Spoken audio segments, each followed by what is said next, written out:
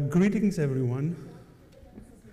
I think we will begin tonight's event. So greetings to all who are present here and anyone who is attending online. My name is Stratis Papaioannou. I'm a professor of Byzantine literature at the University of Crete and a member of the Gennadios Managing Committee. I stand here in the stead of Maria Georgopoulou, the director of the Gennadios Library, who would normally be presenting this evening's speaker. Maria is on a Gennadios-related field trip and arriving at any moment.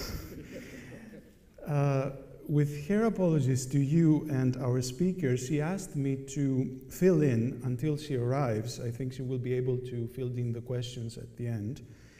And I'm glad, indeed, very happy to do so. For it is a great pleasure.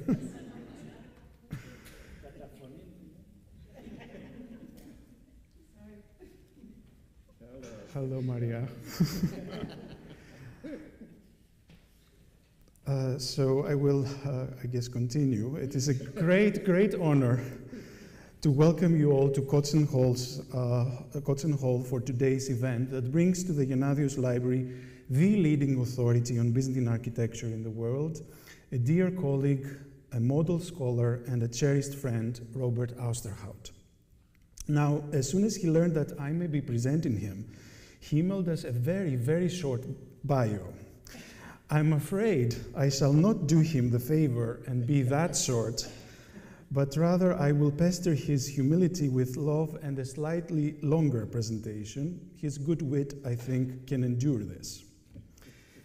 Born in Oregon, where he also went to college in history of art, Professor Austerhout did his master's degree at Cincinnati and his PhD at the University of Illinois at Urbana-Champaign. After more than 20 years at the University of Illinois, where he also served as chairman of the Department of History of Architecture and Preservation of Monuments, Professor Austerhout taught since 2007 at the Department of History of Art at the University of Pennsylvania, where he is now Professor Emeritus. The number, but most importantly the depth, breadth, and insight of his publications, not to mention his lectures, his curating and organizing of exhibitions, his field research, and so on. So the number and the quality of all this is simply staggering. Let me concentrate just on the books, and from his near 40 books, authored, co-authored, or edited, allow me to mention only some landmark studies that reflect his basic scholarly interests centered around Constantinople, the Holy Land, of course, Cappadocia, but also with an important detour in northern Greece. Let me begin with his most recent work, his breathtaking Visualizing Community, Art, Material, Culture, and Settlement in Byzantine Cappadocia, published at Dunbar Noakes in 2017, and his equally breathtaking and masterly Eastern Medieval Architecture, the Building Traditions of Byzantium and Neighboring Lands, which was published by Oxford University Press in 2019. Earlier books include The Architecture of the Kariye Jami in Istanbul, also published in Dunbar Noakes in 1987, and The Art of the Kariye Jami, published in 2002. The Byzantine Monuments of the Evros Meritz River Valley, published in Thessaloniki together with Charalambos Pakizis. His Master Builders of Byzantium, published at Princeton University Press 1999 and 2008, a must read. And of course, another earlier study on Cappadocia titled A Byzantine Settlement in Cappadocia, published in 2005, a work that taught us to rethink Cappadocia and its rock-cut churches as domestic rather than monastic settings. Other earlier and path-breaking books are The Blessings of Pilgrimage, 1990, and The Sacred Image, East and West, with Leslie Brubaker, 1995, as well as his studies on the importance of the Church of the Holy Sepulchre as architectural model also in Western European architecture. An attentive professor and mentor to his students, a wonderful guide on the field, a dedicated proponent of faithful restoration, Professor Austerhout dedicated many years of his life also to the restoration of Byzantine monuments in Constantinople until political issues put an end to such campaigns. Since 2011, to mention another activity of his, he has co-directed the Cappadocia in Context Graduate Seminar, an international summer field school for Koç University, which is taking place also this summer in person. While recently, to cite another side of the multifaceted Austerhout, he has published 2 collections of fiction, Reluctant Stories and Indifferent Oracles, Random Objects. Now, the rhetoric of presenting speakers perhaps demands of one to use superlative phrases, but in this case, one can use them unapologetically. Here we have with us a scholar who has shaped fundamentally the study of Byzantine architectural history and history of art in ways that are visible both in his own work and in the work of his many students. He has essentially redefined our understanding of the architectural lingua franca of the Mediterranean world and taught us how to look at Byzantine buildings and objects at the crossroads of both East and West from the perspective both of technology and the medieval conceptions and experiences of the sacred. It is no accident that he has received numerous awards, fellowships, and grants, and most recently he was awarded the 2021 Haskins Medal by the Medieval Academy of America. His lecture today revisits the concept of the Helladic school of Byzantine architecture and situates Byzantine architecture in Greece within a larger global concept. Please join me in welcoming Professor Austerhout at the podium.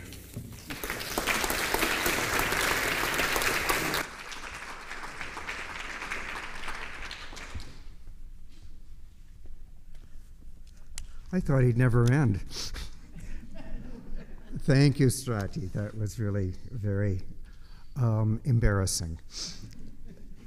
And let me begin by thanking, first and foremost, Mary Georgopoulou for the invitation to be here, as well as the institutional sponsorship of the Gennadius Library and the Getty Foundation.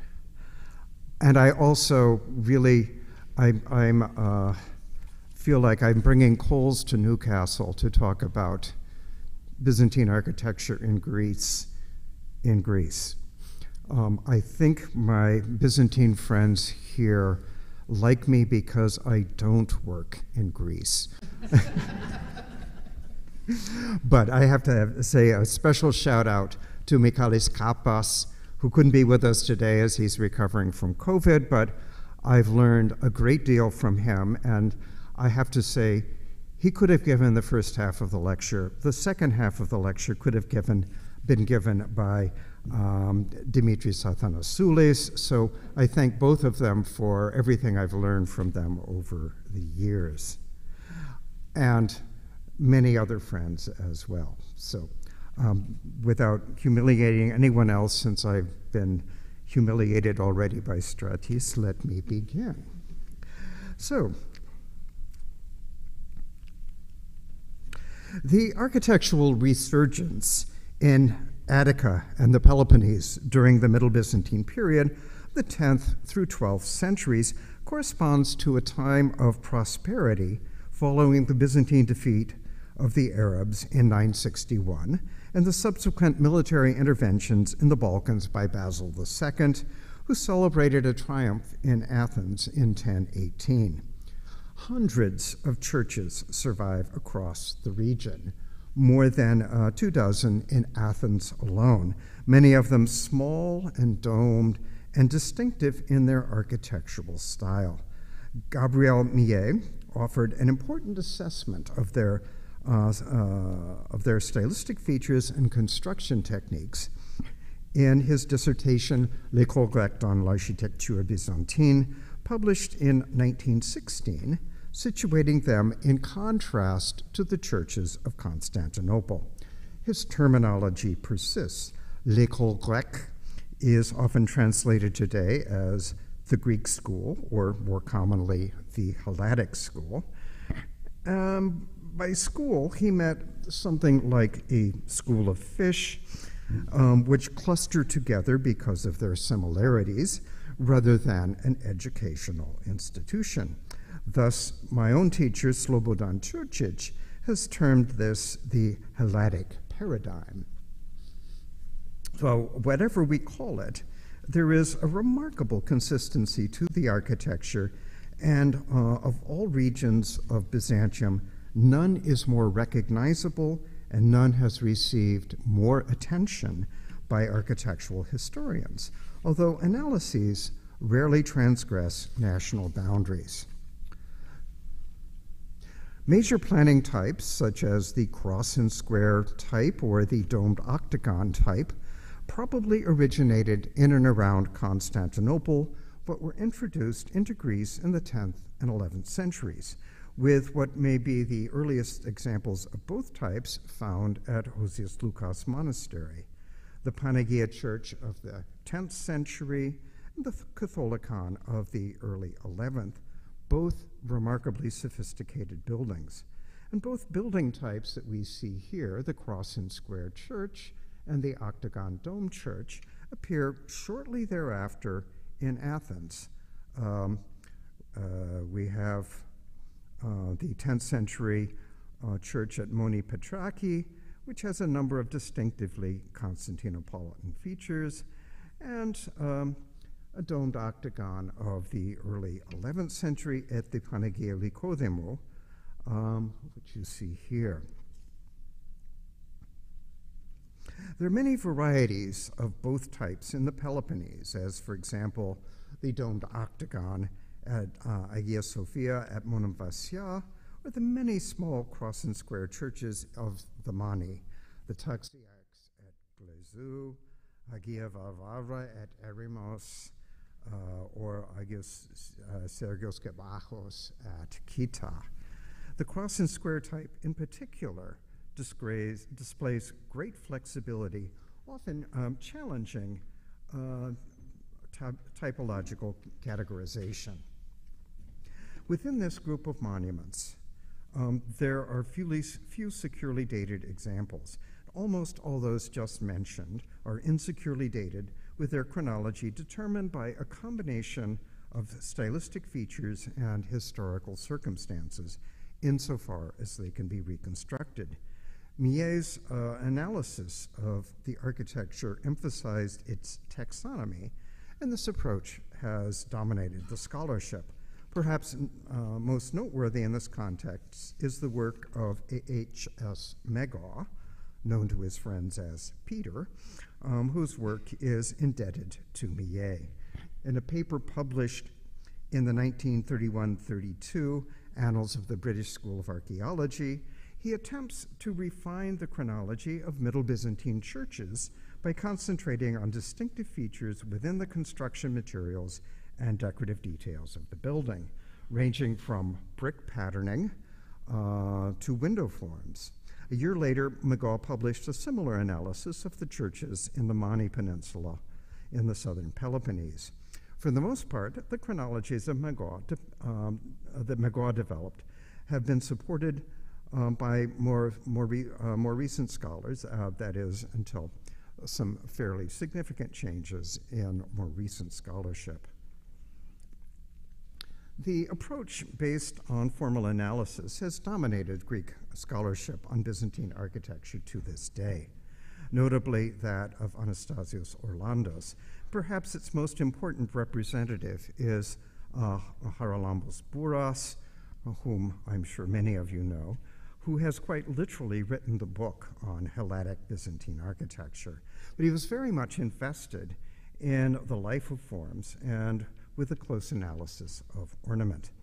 As a champion of the Greek school, he has argued for its originality, that is, emphasizing its innovative character while distancing its architectural production and dependence on Constantinople. A somewhat different approach was taken by Yorgos Philenis, who taught for many years at Aristotle University in Thessaloniki, whose studies shifted the discussion more toward the technical aspects of architectural practice, arguing that what we often described as decorative details on buildings are, in fact, the byproduct of construction techniques. In spite of their differences, both prioritize the close analysis of standing monuments.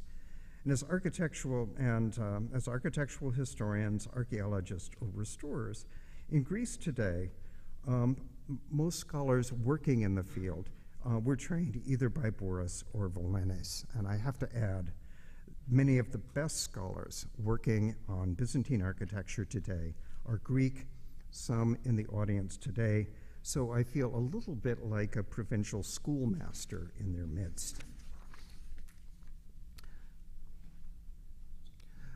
Yes, here they are, my superstars of the Greek school. But more than typology, the Helladic churches are distinguished by their external features, which include cloisonné masonry in the wall construction, with each squared block of sandstone outlined in brick, often combined with dog-tooth friezes, that is, bricks set on the diagonal, as you see the bands in the detail. And these are used both in horizontal bands and in window frames. And in addition, we have pseudo-Kufic brickwork, that is, brickwork which imitates or replicates Islamic script, and seems to have been introduced into Greece at the Panagia Church at Hosius Lukas, and it appears commonly thereafter. Other forms of carved brick or decoration are employed. By the early 11th century, glazed ceramic bowls or bacchini are introduced as decorative insets into the Greek churches. Carved marble detailing and the use of spolia are also common. Walls appear flat decorated surfaces with little three-dimensional articulation. Windows tend to be small and few. And although they remained open to new features from near and far, the Helladic masons exerted surprisingly little influence beyond the region. That said, the continuity of distinctive Helladic features into the 13th century, when the region was taken over by the Franks, indicates the strength of a regional identity represented by the architectural vocabulary. So today, I'd like to take a look at several characteristic aspects of this architecture and ask if we might view these within a broader geographical perspective. Medieval studies have recently undergone what has been called a global turn, emphasizing aspects of continuity across traditional frontiers. This is something that Dr. Georgopoulou and I have emphasized in our own research, and something we have developed with our colleague Scott Redford in workshops we have organized for the Getty Foundation, and I know some of our students are in our midst today.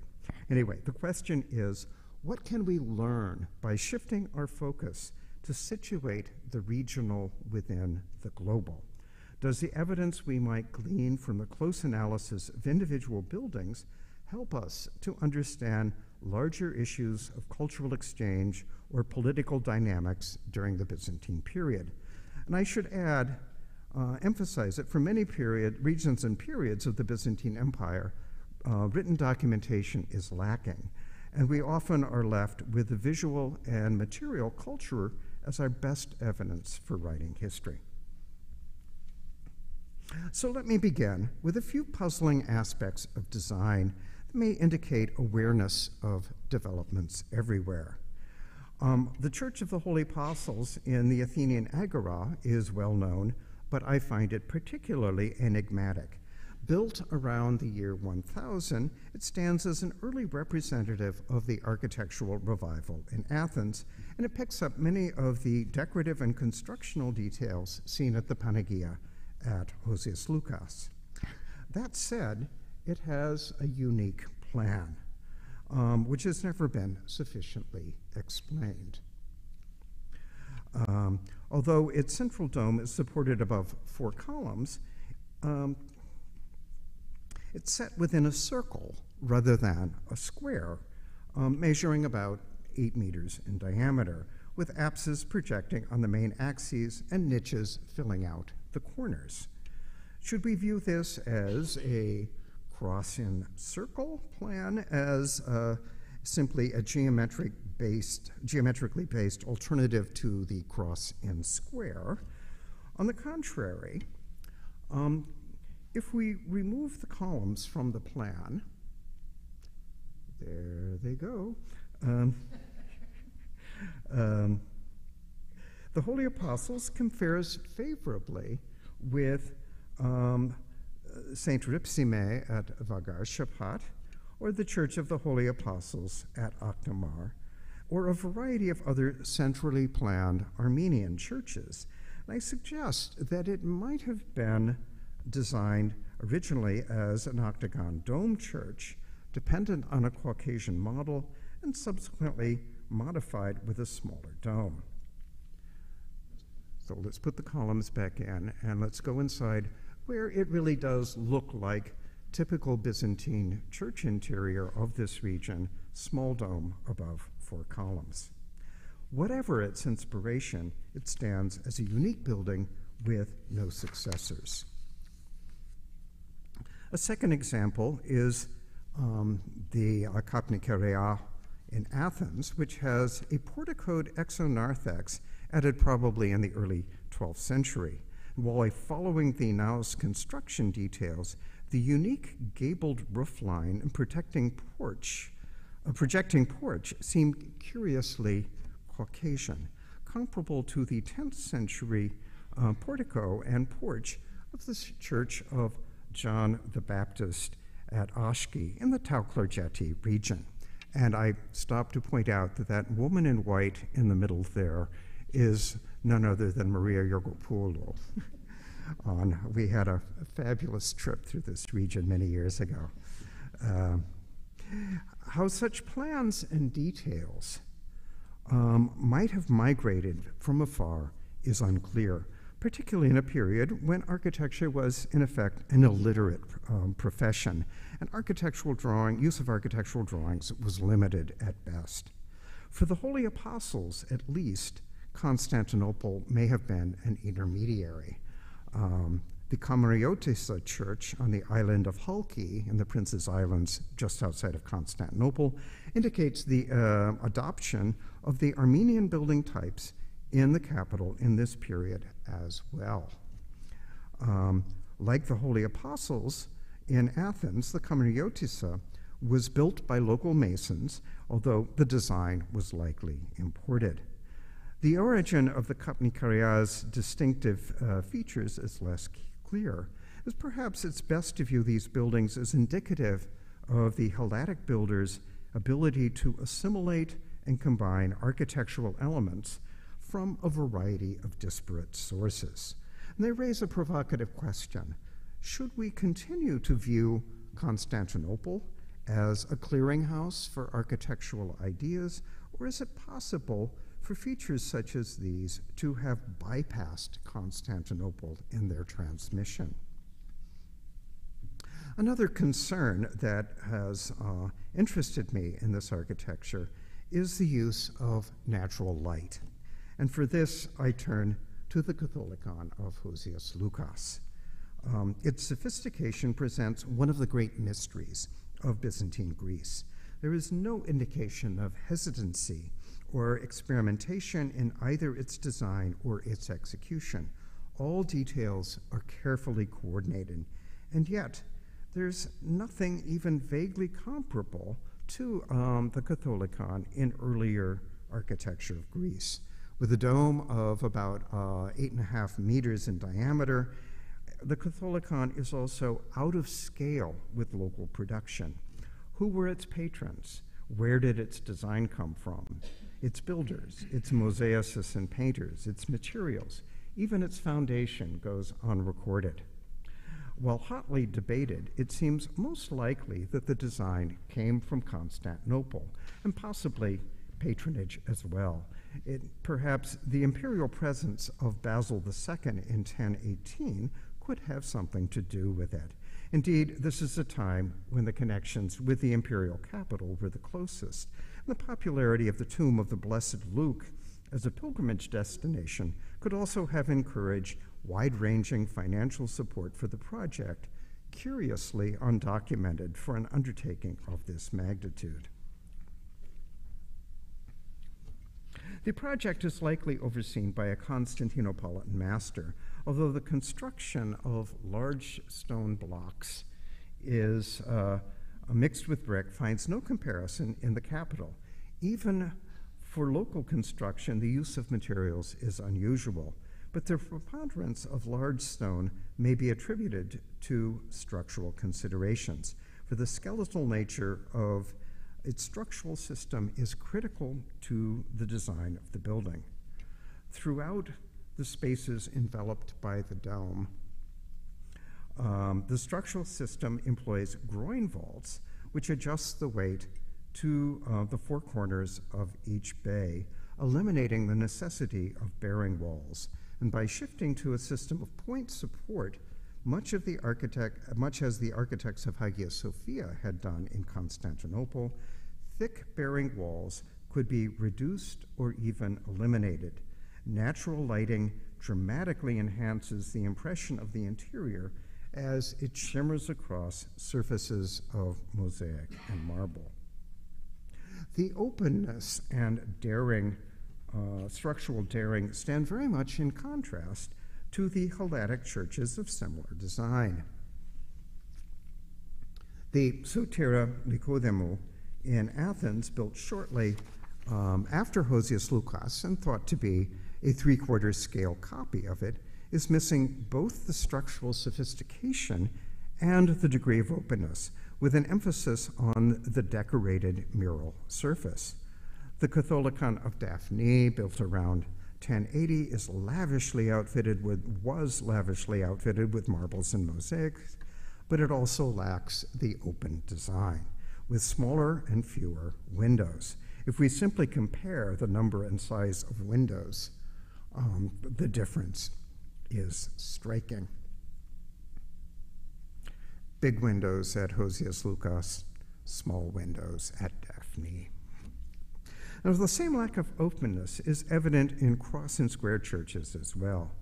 The Hagia Moni in Aria outside Nafplion, dated by inscription to 1149, is exceptionally well constructed, with a similar emphasis on the flat wall surfaces. The wall construction is impressive.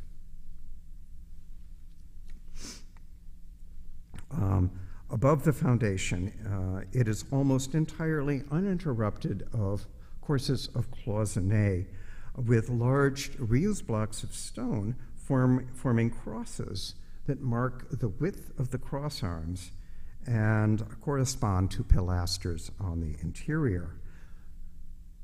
At the same time, the windows are few and thin. On the cross arms, as you see here, they are flanked by half arches filled with brick patterning. This is contrasts sharply with Constantinopolitan windows. You see there the half arches I'm pointing out. But if we compare this with something like the Cosmosotira at Fere, built by masons from Constantinople for the Prince Isaac Komnenos, you can see huge windows in the cross arms that fill the interior with light, filling out the arch of the lunette, whereas in Hagia Moni, we see only a small portion of that central area is given over to windows.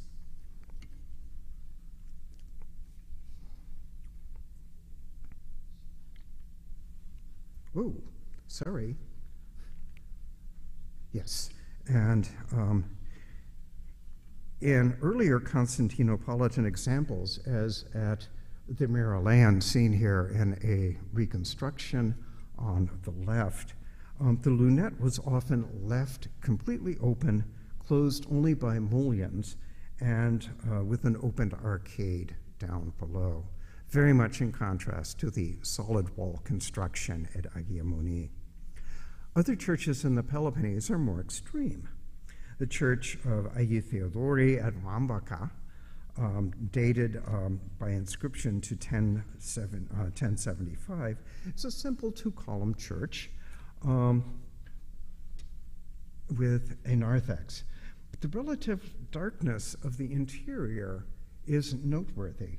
The window openings are filled with carved marble transenae, each containing only a single small round opening, while The dome alternates flat surfaces and pseudo windows on the exterior, with none opening into the interior. The church of Agia Varvara at Eremos, probably from the third quarter of the 12th century, is similar. Many of the windows are closed with with a small oculus. At Agios Petros in Castagna, the exterior features false windows, the openings filled by blind transenae, as you see on the left, with no opening set within the marble transenae. And by the way, that is Mekales Kappas on the far right of the far right slide. Here, a view of the interior. Openings, leaving the closing off of the windows leaves the interior unbroken mural surfaces for painted decoration. But in the words of the immortal Leonard Cohen, you want it darker?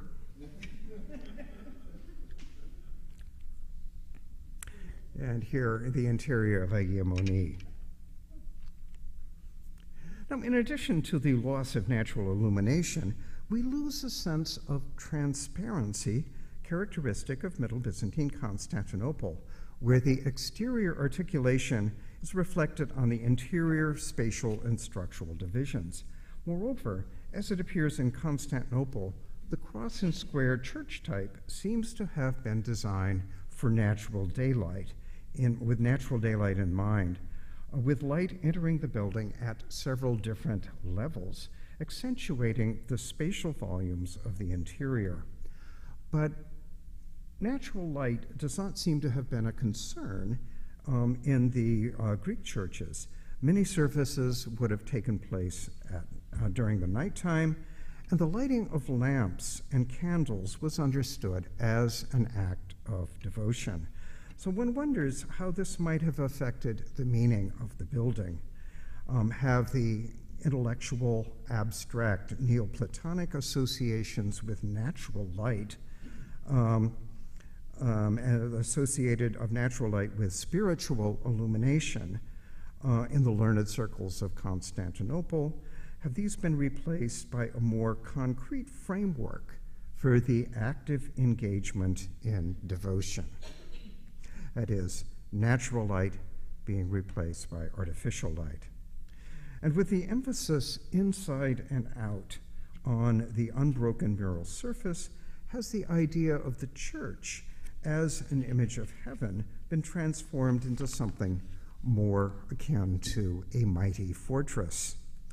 In short, the above ample examples point toward a selective appropriation of forms from elsewhere, which were modified and adapted as they were incorporated into regional use and regional worship practices. Let me now turn to the decorative aspects of architecture. Ornament is a distinctive feature of the exterior articulation. One of the critical questions in the scholarship is how we should interpret it. Does ornament function as a semiotic agent, a signifier? And in this respect, pseudo-Kufic decoration is one of the most frequently discussed aspects of Helladic architecture, although there is little consensus as to how it should be read. In Greece, it makes its first appearance in the brick ornament of the exterior of the Panagia Church at Hosius Lukos, where it's used in brick courses as decorative emblems and friezes, as well as patterning on the marble cornices. Sometimes the single word Allah may be discerned. Sometimes the phrase al-Muqallillah, or sovereignty belongs to God. But whether we understand it as writing or pseudo-writing, its particular meaning would have remained unintelligible to a regional audience who would not have known Arabic. Now, several reasons for its introduction have been proposed, and I defer here to the work of my colleague Alicia Walker, who proposes two potential, if not mutually exclusive, readings, both, however, assuming that the writing was understood as Arabic. It might represent a triumphal appropriation of Islamic imagery related to the Blessed Luke's prediction of the Byzantine defeat of the Arabs. It may also refer to the language of the Church of the East, positioning Hosius Lukas within a global context of pilgrimage by associating it with its Holy Land counterparts. My own preference is to see pseudo-Kufic as magical writing. That is, indecipherable characteres with apotropaic power, as found on Byzantine amulets, sometimes called voces magicae. These were untranslatable words that appear in ancient Greek magical papyri or on curse tablets, a divine language understood by supernatural beings. They've also been read as the secret names of the gods, perhaps their foreign names. In ancient magic, foreign languages were thought to be more powerful or efficacious than the local tongue. If Allah, the foreign name of God, is to be read in the pseudo-Kufic, then perhaps the use of pseudo-Kufic was simply conforming to long-established magical practices. If understood as magical or apotropaic, it would thus have a similar valence to the crosses, stars, and Christograms and other symbols that appear in the brick decoration of churches in northern Greece, as here at Kastoria. Intriguingly, although many of the decorative elements of the Helladic paradigm were retained into the Frankish-controlled 13th century, pseudo-Kufic is rare after that time, but occasionally we find indecipherable brick letters decorating the exteriors of churches, as on the north facade of the 13th century church at Gastuni. And if anyone can tell me how to read these letters, I will be very happy to listen. As undecipherable sacred script, pseudo-Kufic could provide a sense of holiness as miraculous signs to fortify sacred space. And I wonder if there might be an underlying confusion of Arabic and Hebrew, the language of the Bible, which might be more appropriate in many contexts. On the exterior of a church, for example, the language of Islam might be read as apotropaic, like a Gorgon's head, evil to ward off evil. But if this were the case, it would seem less appropriate on the church's interior. So 2 examples here emphasize its use as a marker of sanctity, better understood as a language of the Bible. First, in Hosius Lukas, the mosaic of the presentation of the temple, the ciborium that represents the temple is here decorated with pseudo-Kufic, and Alicia Walker has discussed this as a sign of linguistic and cultural otherness. Should this be read as Arabic to associate the temple with the Dome of the Rock, the Muslim incarnation of the temple, or is it the language of the Old Testament temple? A second example is at Daphne, where pseudo-Kufic appears infrequently on the exterior, but on the interior, the naos cornice is decorated with a Champlevé Rasso frieze, which you see to the right of the red arrow. But as the frieze turns into the bema, the decorative pattern changes to pseudo-Kufic, that is, to the left side of the arrow. Again, this suggests a sacred meaning to the script. Why else would you use this script in the bema, the most holy area of the church? But if the bema is to be associated with the Holy of Holies of the temple, then a Hebrew reading might make more sense. Despite the obvious visual differences between Kufic and Hebrew characters, their shared valence as sacred script should not rule out this possibility.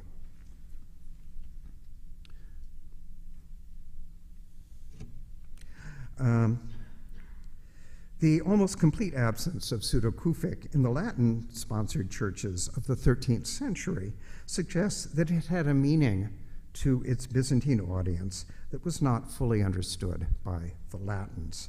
But the ubiquity of Pseudo-Kufic in Helladic architecture may mean that more than one reading is possible, as Walker has suggested. Richard Krautheimer once wisely remarked in a similar context, "The ties between form and significance, indissoluble as they are at the beginning of the development, become tenuous at the end."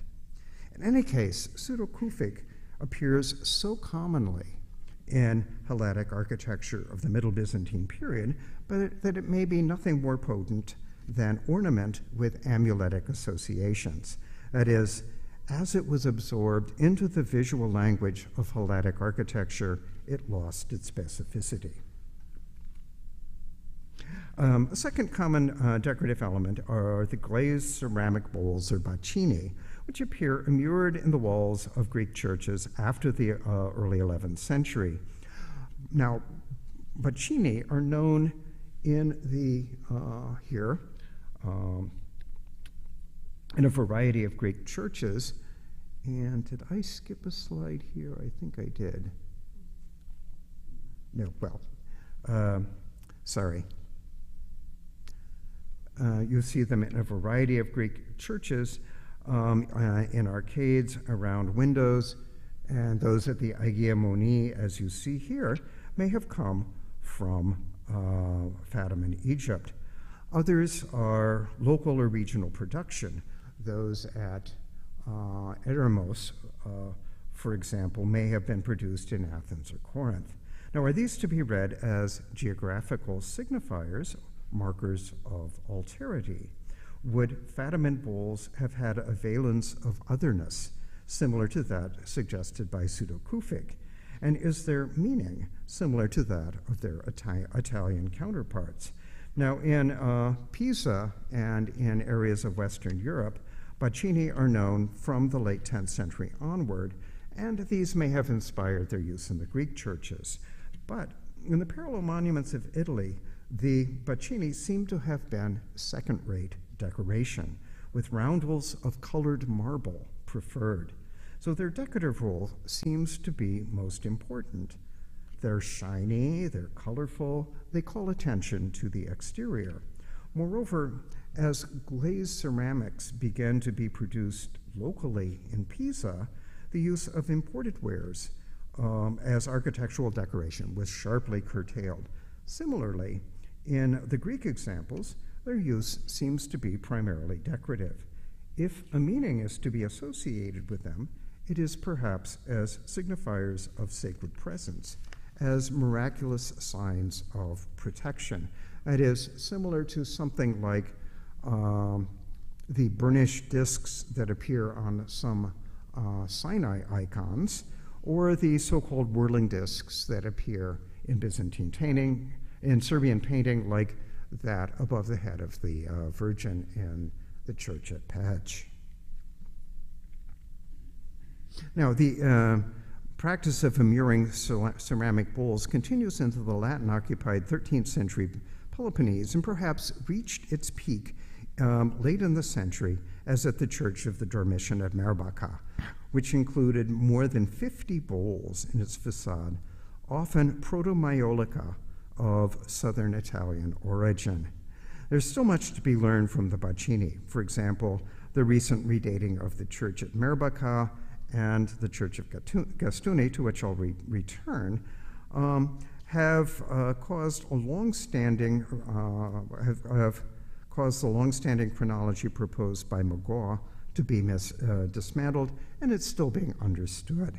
There's still a lot of work to be done with the bacini, and I welcome the ongoing study of Anastasia Yangaki in this. A few words on the monuments of the 13th century Peloponnese are in order, as many of the features I've just discussed continue to appear. Following the conquest of 1205 by William of Champlitte and Geoffrey of Villehardouin, Andravida was established as a capital, with a castle nearby at Clumuzzi, a luxurious French-style fortified residence, and more than half a century later, a port was established at Glarenza. While this triangle of power, as Dimitris Athanasoulis has termed it, in the northwest Peloponnese, may have been exclusively Western in its architecture and population, the cultural developments of the period were not without support of the Greek archons, who were quickly integrated into the Western feudal system.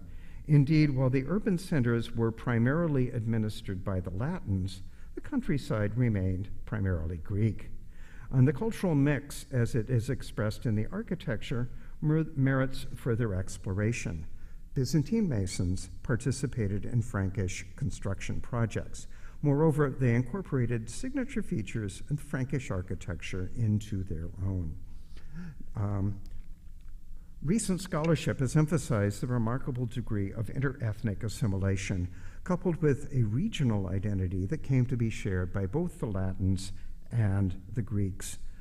There were the Villehardouins, who ruled the territory, learned to speak Greek. There were a variety of Greeks who spoke French, and there were intermarriages on all social levels. As Jill Page has emphasized, based on a close reading of the various manuscript texts of the Chronicle of Morea, the constructed other of the formal histories was more powerful in promoting an ethnic sense of Roman, that is Byzantine, identity in the elite circles of Constantinople than was the actual presence of the other, in the Peloponnese at least. On the borders of the Byzantine Roman world, boundaries were more nebulous and negotiable than in the more ideologically driven center.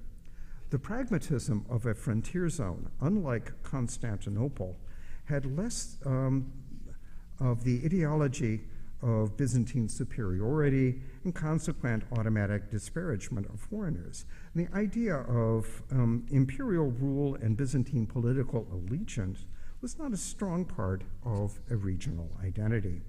With a pattern of transgression of boundaries in the Peloponnese, ethnic identity was more negotiable. Language barriers were crossed. Orthodox and Catholics attended services in each other's churches.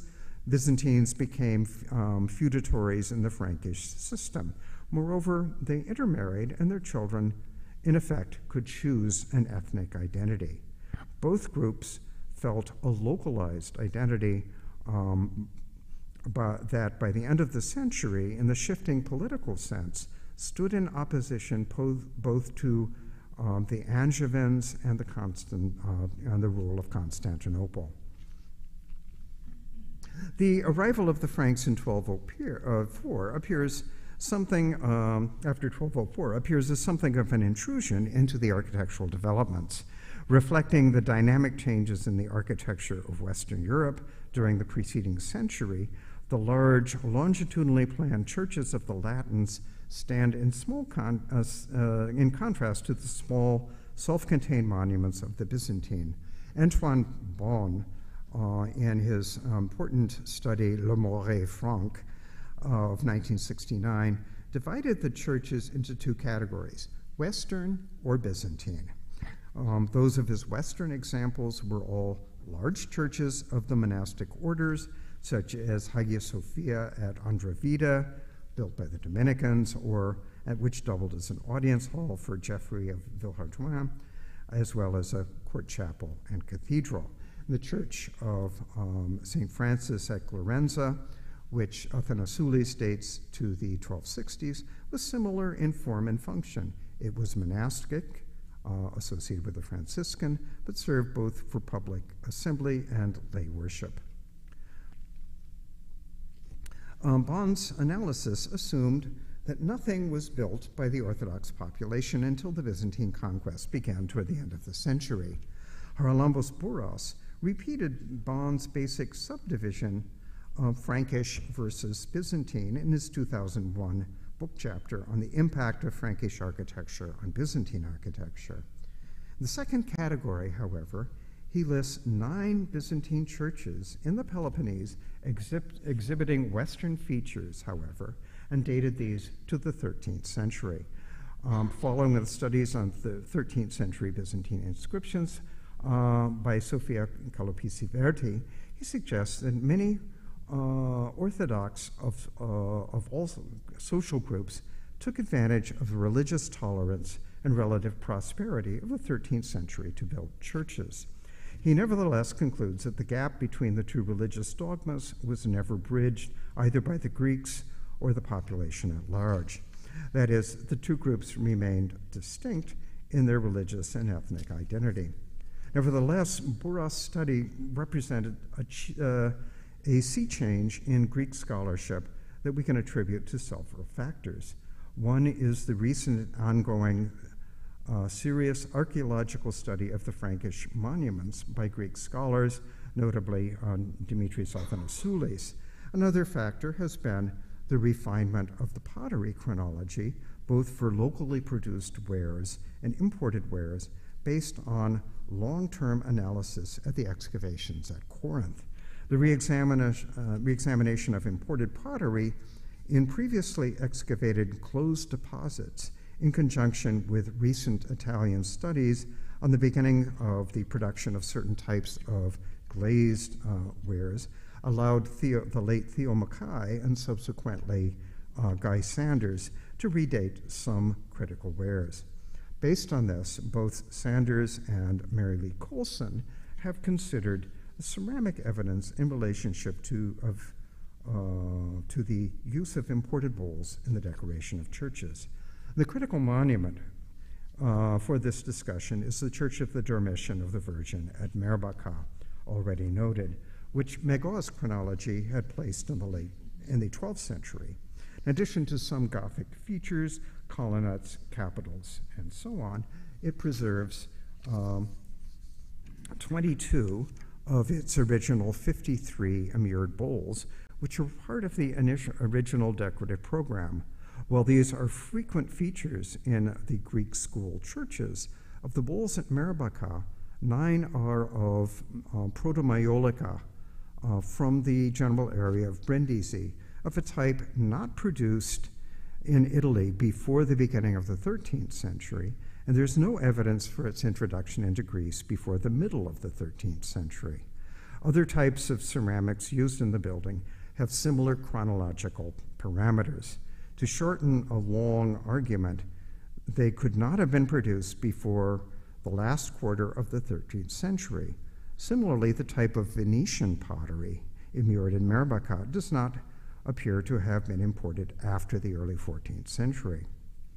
With this new date, it is tempting to associate the church at Merbaka with the distinguished translator William of Moerbeke, who became Archbishop of Corinth in 1277.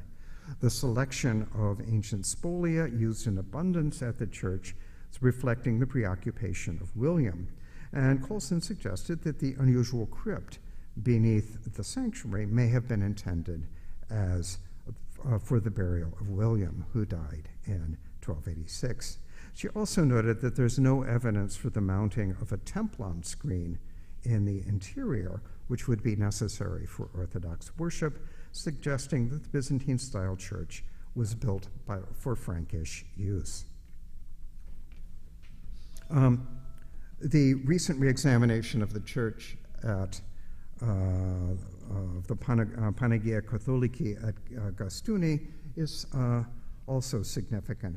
Magaw had dated it to the 12th century, but it is decorated with similar proto-maiolica, similar to that at Merbaka. Here you see an example of the gridiron proto-maiolica. The dedicatory inscription has been uncovered, recording that it was a private foundation of the Caligopolis clan in the year 1278-79, among whose brothers the oldest was named William.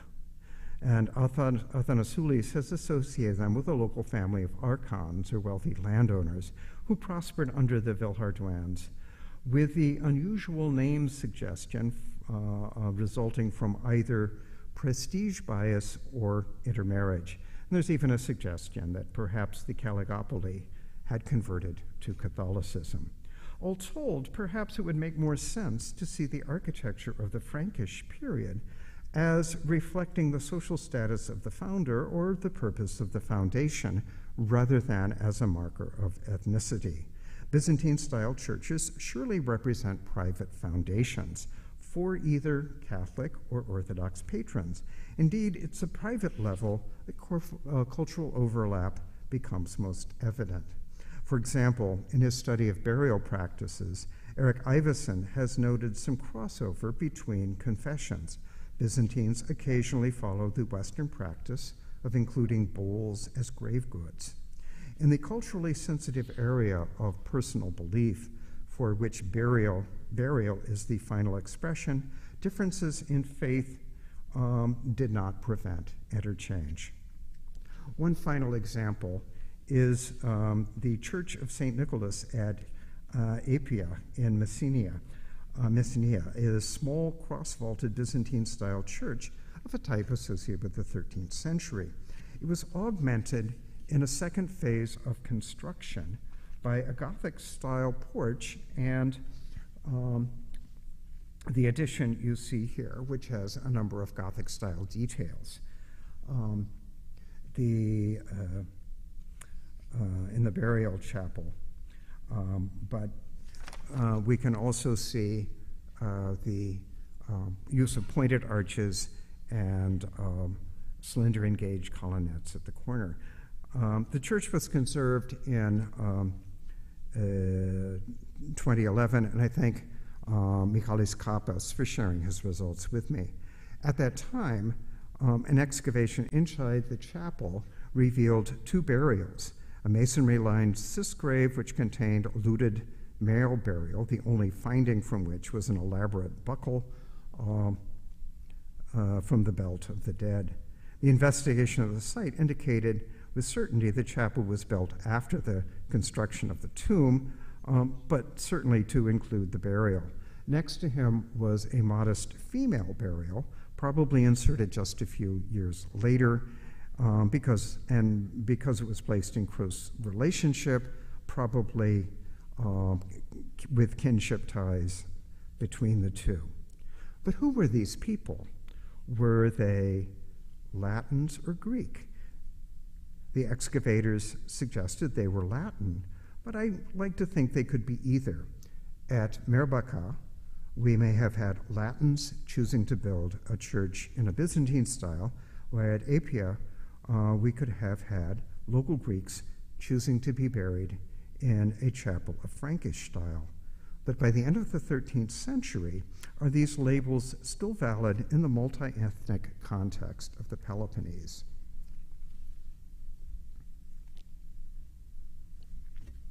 In the above discussion, I've singled out various aspects of design and decoration that might be taken as emblems of alterity.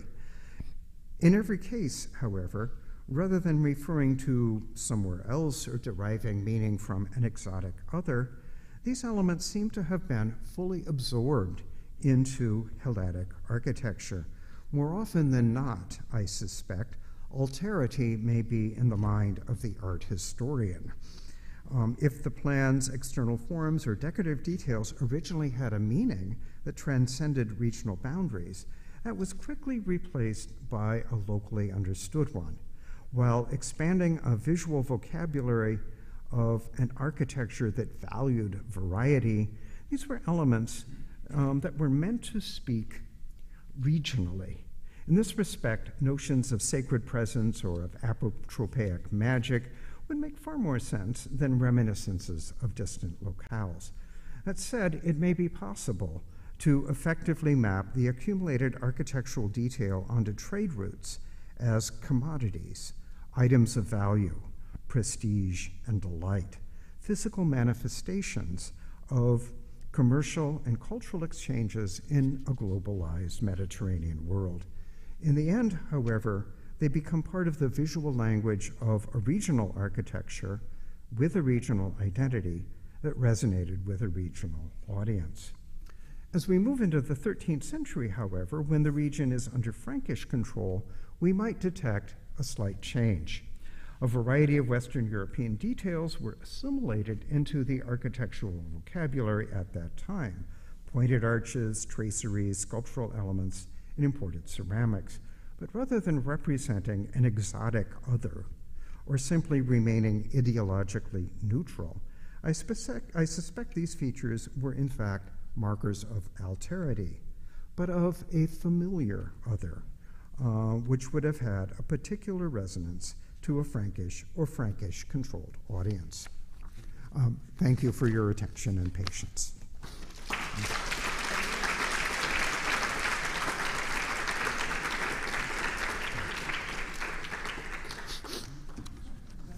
Thank you, Bob, for an enlightening lecture that, as usual, pulls together material that some of us know, or I mean, we're all familiar with some parts of it, I'm sure, but the fact that you look at the material itself so deeply and in such a thoughtful way really makes us understand how you want to pull it together in this very, very interesting manner that makes us think beyond the traditional boundaries that we know.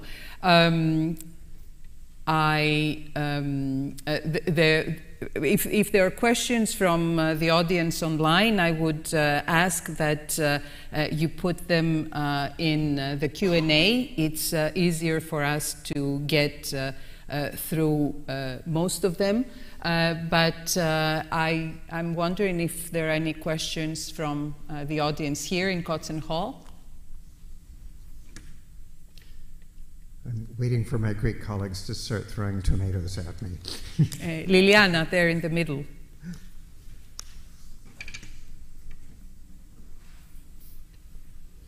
Thank you very much, Professor Esterhoff, for this fascinating lecture. I was thinking, and this for a long time, about these crosses that we see on the outer walls of Osios Loukas and the church of Agamuni that you showed in Aria. So I was wondering, what are your thoughts about this element? Is it purely decorative? Where do we find it? What are its origins? Sorry, what element are you talking about? The crosses that we see on the sides, yes. Well, it's sort of fascinating to see them because where the crosses are included on the facade of Agia Moni corresponds exactly to the structural divisions of the building. So they are using large blocks of stone as part of the stabilizing of the building, but I suppose we could also take the next step and say that they are spiritually stabilizing the building as well with crosses at the significant points in the walls.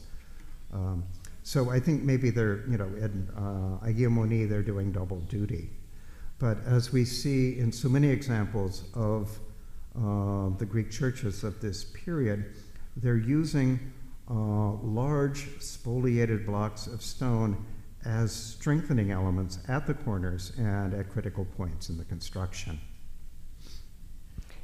Thank you. So do you think that we can maybe think about different workshops that would use that element as a sort of a signature, or that would be too far as an interpretation?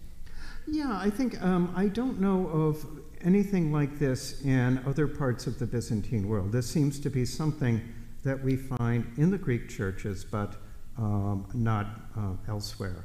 So I think this is something that perhaps we can associate with workshop practices, that they know the structural role of this type of construction, but also they're thinking in terms of these elements as signifiers.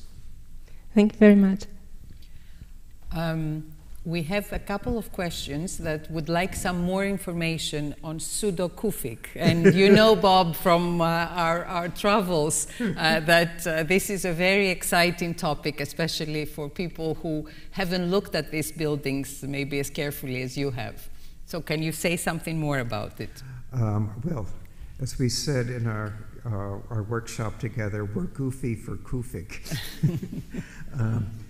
Yes, I think it's something that it is so distinctive, and we see it in other media elsewhere, but we don't see it in architecture outside of this particular group in Greece, where we see it so frequently.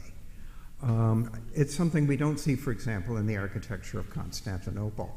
So it's something that has a particular meaning, a particular resonance with the Greek audience in the 11th and 12th centuries. And the bottom line in my book, I suppose, is it's pretty. It's pretty decoration. We like to have aesthetic solutions to our buildings, but it's also elements that can have meaning. This doesn't mean that it does have meaning in all instances. In early examples like Hosius Lukas, the Panagia Church at Hosius Lukas, it may have a very special meaning associated with the foundation there and with the prediction of the Blessed Luke. That doesn't mean it's going to have that same meaning at every site where it appears. And scholars of Islamic architecture, such as our colleague Scott Redford, has been very interested in this and has emphasized the fact that while we call it pseudo-Kufic, it is in fact from someone who knows the Kufic style of Arab writing, which is a very stylized style of writing. It is legible. So we can see regularly that the name of God, Allah, appears, or this phrase, blessings be unto God, appears. It's never a long sentence, but sort of short fragments that in Arabic would have a meaning. In looking at it, my sense is writing means something if you can read it. It might mean something else if you can't read it. And the majority of the audience in the Peloponnese or in Athens or in Attica, they wouldn't have known Arabic. They may have been able to determine that this is Arabic writing, but they really wouldn't have been able to take it much further than that. So it may have, I like to think, apotropaic powers, warding off evil, or these associations with sanctity that I talk about. But it's something that communicates as a sort of general sign rather than one that has great specificity. No one is reading, well, let's say very few people are able to read Arabic in Greece in this period, so there would be a very limited audience who could actually look at the walls and say, aha, that says Allah. So we have to, I think, take it out of that context of legibility and specificity and think in terms of kind of more general meanings that may be associated with the use of this. And I think what happens is, while there may be specific meanings at the time of its introduction, these gradually become, as it's assimilated into the architecture of the region, they become more generalized. It becomes sort of part and parcel of wall decoration. You know, when you build a wall, this is something you put in as a decorative element or maybe a protective element in the wall. Yeah, well, my question. Can you wait for the microphone? I'm sorry. Thank you. Hello? All right. My question relates to this last slide you're projecting, because I can very clearly read on it the end. Okay, so if this is original, not make up. No, it's my manipulation just to keep It's you amused manipulation, at the end right? of my Okay. talk. So, British doesn't make much sense. I mean, it was Italian, French, or something, yeah, but British, yeah, right. Yeah, I was going to spell it out in Arabic, but I didn't know how. Thank you. Yes. Well, thank you very much for this brilliant lecture. Just a comment on the Kufic again. I think that your preferred reading of them as magical characters is indeed very, very persuasive, because at the same time, it fits well with the extensive use of Kufic and pseudo-Kufic letters on jewelry. And jewelry always has an apotropaic prophylactic character, not just decorative. So I think that this reading is truly very, very, it makes sense to me. So yeah, thank you. Well, thank you for that. I did an exhibit with my students several years ago on magic in the ancient world, and we had just a fascinating collection of curse tablets and these magical amulets that were really fun to study. And this sort of got me thinking about, why would you have something as personal adornment like that has signs on it that you can't read? And then I was thinking about, these young people who get tattoos in foreign languages that they don't know. And poor Britney Spears got a tattoo of Chinese characters that was done wrong, so it didn't even say anything legible in it. So there is this sort of notion that foreign languages or symbols of letters of foreign languages can have a sort of certain kind of magical valence that they protect your body as jewelry, as ornament, or whatever, as they protect the buildings. So thank you. I have two questions online that are slightly big questions. A first one, a naive question. Who were the designers, builders, and what dictated the various styles we see? Okay. If you want to answer in some form. Maybe read my book.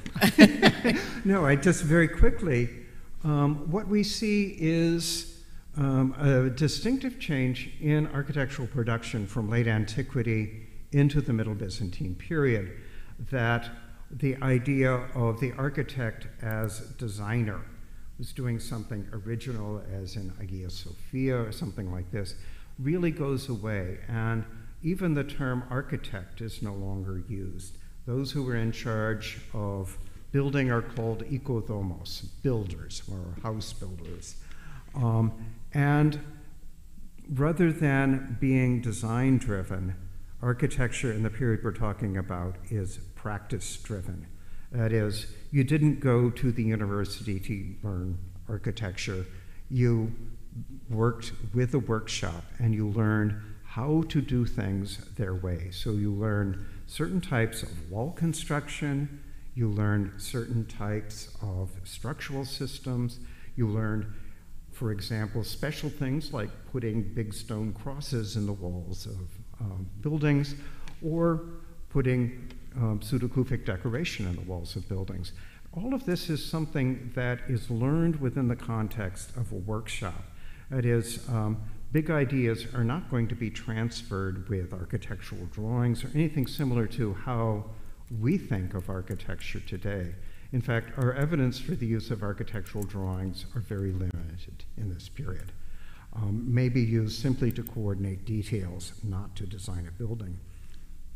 These churches I've been talking about on the Greek school are usually very simple in their design, something that can be repeated easily from what you learn working on another building.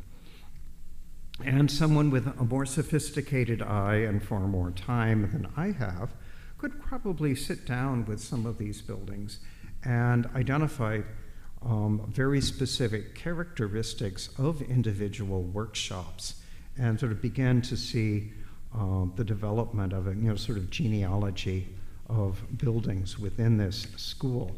But the point is that all of this is something that is transmitted within a workshop.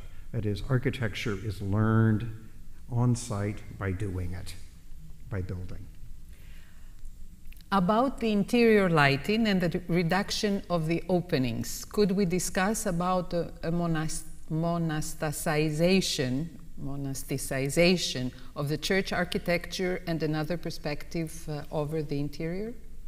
Yeah, I think we could. I think that there's a change in spirituality. And when you know, people who write about light are always fascinated with the use of natural light, how natural light appears in the building, how it's used, and so on.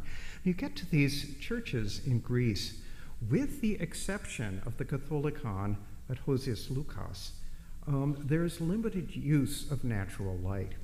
And I wonder if, as I suggested, that the idea of light as suggesting a spiritual presence, as you see expressed in Neoplatonic philosophy. And we know, for example, that Anthemius and Isidorus, the architects of Hagia Sophia, were part of the Neoplatonic movement there. They might not have even been Christians, but they were thoroughly steeped in Neoplatonic thought and were designing a building that would resonate against that kind of thought with natural light as a potent symbol in the interior design. When you get to Middle Byzantine Greece, with these buildings with small windows, you know, I think in many ways they could have had windows if they wanted to, and yet they chose not to. So this is a matter of choice. It's not that they didn't know how to put windows in the buildings. The windows that we see, small and limited, mean that there's more attention paid to the use of artificial light. That is, lighting of candles, lighting of lamps, and so on is an act of devotion, as it is today. When you go into church, you pay your 50 centimes and get a candle, and you light the candle as a sort of physical manifestation of the prayers you're saying, or your whatever you're doing spiritually in the interior of the building. What's happening in your mind is physically manifest with the candle that you light. And when we look at the monastic documents of this period, one of the things that they're specific about is where and when candles and lamps are lit within the church. Where are they going to burn all the time? Where are they lit for special occasions? And it seems that light here has taken on a very different meaning, that you provide light in the interior of a building as an act of devotion. So I see this as kind of two different attitudes toward light. There's a sort of intellectualizing of natural light, but in the world that we're talking about in Middle Byzantine Greece, it's more light is provided by you, the worshiper, as an act of devotion. Does that make sense?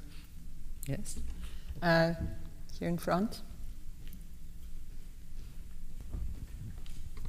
Stefanos Geroulanos, I would like to ask, couldn't it be that it is a security and there are churches that are not in city walls, that have no windows, and in a monastery like Hosius Lukas, that it is protected, so you are not afraid of somebody throwing you fire in, or there is little to burn in many of these churches. That little wood is used in the construction. In the churches of the Mani, for example, they're using marble for the beams in the building rather than wood. No, I don't mean then burning the church, but fighting against, so that they have only one or two entrances to protect if somebody wants at the time of the church to come in. Uh-huh. It could be. Many of these churches, the little churches that we talk about in this group, are outside of the villages, and they are funerary churches, so they wouldn't be used on a regular basis as places of worship. That is doesn't explain all of them. But it's an interesting problem. I don't think there's maybe one specific answer to it, but it struck me going through these churches where you have window openings that are like this big, and then you have one little oculus open, allowing light in, so that what we read as a window on the exterior reads as something very, very different from what is actually opening to allow light in the building. Can we end with the question that it's about the dog tooth decoration in architecture? Is there a structural role of the bricks comparing to the decorative role in Greek Byzantine architecture? And I have to say that quite a few years back, Danny Churches gave a lecture here where he focused on that decoration. Ah, okay. Yes, he wanted to see this as representing divine light or something of this sort. It's interesting that often I see it as kind of decorative bands enlivening the wall of the building. And in Greek architecture, you can see it in various places. On the Panagia Church at Hosius Lukas, there's band after band after band, and then it goes up and around the windows. And it's very distinctive in the use here. In Constantinople, when you see dogtooth, it's only at the top of the wall. When the wall is finished, there will be a dogtooth cornice that mark the line of the roof, and that's it. So it appears very differently. Sometimes in Greek architecture, when you see the band of dogtooth, there will be a wooden reinforcement beam in the thickness of the wall behind it. But I see it as something that is primarily decorative. I think we should get you off the hook and say goodnight or bye-bye to the people who are online. For those of us who are here, we will have a chance to convene in the garden with a glass of wine and congratulate Bob Osterhout for a wonderful talk that opened new vistas about Byzantine architecture. Thank you very much. Thank you, Maria.